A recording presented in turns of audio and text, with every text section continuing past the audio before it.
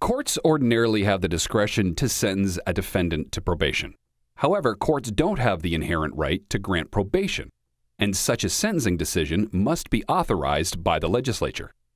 In the 1992 case People v. Superior Court, the California Court of Appeal considered whether a trial court could sentence a defendant to probation for voluntary manslaughter when the state law presumptively rendered the defendant ineligible.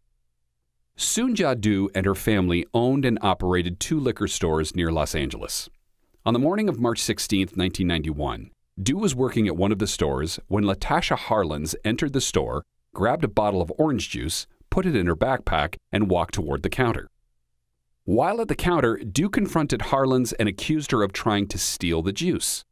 When Du attempted to retrieve the juice from Harlins' backpack, a physical altercation ensued between the 2 women, ultimately resulting in Du reaching under the counter and pulling out a gun. The altercation caused the juice to fall out of Harlins' backpack and onto the ground. Harlins then picked up the juice and placed it on the counter, but Du knocked it away. As Harlins turned to leave, Du aimed the gun at the back of Harlins' head and shot her, killing Harlins instantly.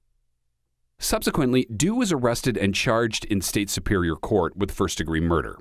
At trial, Du testified that she'd never used a gun before, didn't remember firing it, and didn't intend to kill Harlins.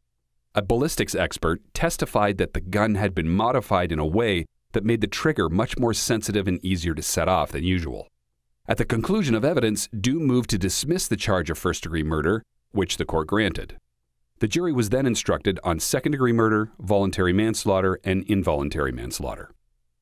The jury found Du guilty of voluntary manslaughter, and she was sentenced to 10 years in state prison. The court suspended the sentence, and Du was put on probation. At the time, California law stated that those who use a gun to commit a crime are presumptively ineligible for probation, except in unusual cases. Following the suspension, the district attorney petitioned the Court of Appeals for a writ of mandate, or an order requiring the trial court to sentence Du to prison.